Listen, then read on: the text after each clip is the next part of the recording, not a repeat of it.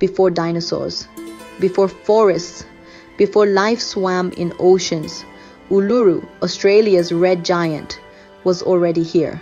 It is over 550 million years old, formed from ancient mountains eroded by wind and water, then compressed into sandstone and lifted by tectonic forces over deep time. That glowing red color, its feldspar-rich sandstone oxidizing, rusting beneath the harsh outback sun. But Uluru isn't just ancient rock. It's a living story told by the Anangu people for thousands of years. In the Dreamtime, ancestral spirits shaped the land, like Kunya the python woman, who battled Liru the snake man, and their struggle, still etched into the stone.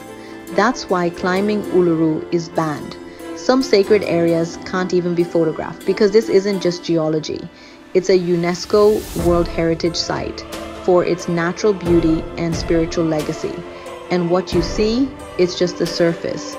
Geologists say Uluru stretches deep underground, like a red iceberg of time.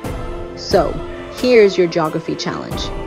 Is Uluru older than Earth's first complex life? Drop your guess in the comments below. Love ancient landscapes with epic stories?